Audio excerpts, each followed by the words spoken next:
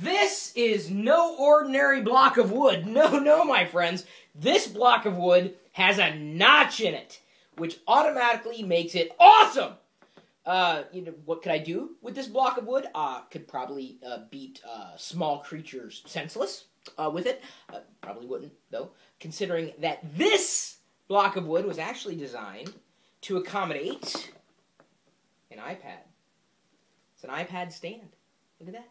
Nice, huh? See, I can fit my iPad in the portrait position or landscape. And if I wanted to, since I don't have the video all the way pushed down to the bottom of my desk there, see how I've got it slanted? I could set it up like this too, so I could type on my iPad, just like that. And see, there's the arm that swings out too to give you more stability. And the nice thing is that despite this being sold by iEcoStand, more information at go.tagjag.com/iEcoStand, was they did not put their logo anywhere on this product, which kind of surprised me, considering that I've actually turned down a few product reviews because the logo of these products, these accessories, were just so in your face that it just kind of jumped up the entire accessory experience. I mean, accessories are nice so long as they don't beat you over the head with their logo or their product. I've gone to great lengths to hide certain brands and logos that I find relatively unattractive. So I have to hand it to iEcoStand. Not only was their packing, materials fully recyclable, they noted here, take a little, give a lot. For every stand sold, we donate $1 to AmericanForest.org to plant a tree. There's the directions right up front. The thing that just astounded me is that, yes, not only does it work, specifically with the iPad case that I have, fits in quite nicely, but it's not being gummed up with stickers and other logos. It's not junky. It looks very, very nice. I've got a cherry stain here on my desk.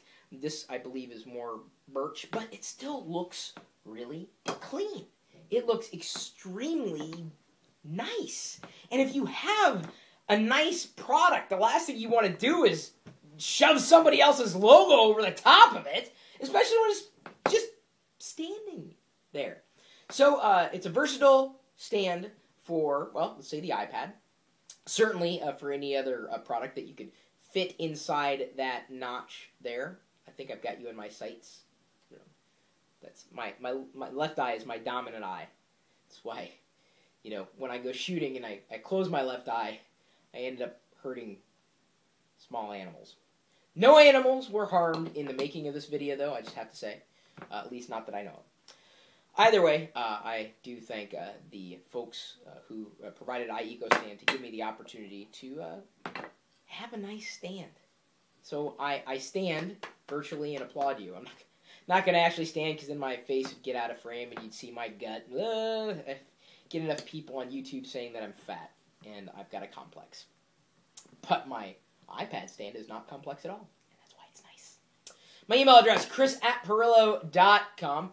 My blog, chris.perillo.com. At Chris Perillo on Twitter. Facebook.com/Chris Perillo. Geeks.perillo.com. Lockergnome.net. Coupons.lockergnome.com. Am I leaving any of them out?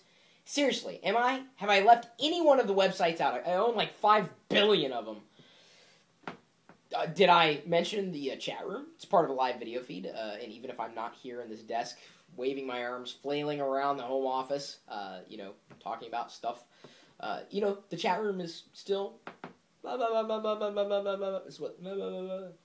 It's funny, if you stop into the chat room and say something stupid, you'll get kicked. And if you say something really stupid, you'll get banned. And then you'll come crying to me. And I'll go, well, you're the one who said something stupid. It's not my fault. Oh, I don't like that guy. I don't like your moderators. Your moderators are too picky. Yeah? Well, if it weren't for my moderators, we would have to deal with comments like we get on YouTube all the time. And let me tell you, that's enough to make you not want to record and upload a YouTube video. Either way, I still do it. Even though I know you're going to talk smack, I guarantee there's someone in this thread who's already threatened to unsubscribe. Guaranteed. Go ahead. Anybody who's threatened to unsubscribe, I'll block you before you have a chance. And by the way, we'll also comment and call you a pancake, because that's exactly what you are.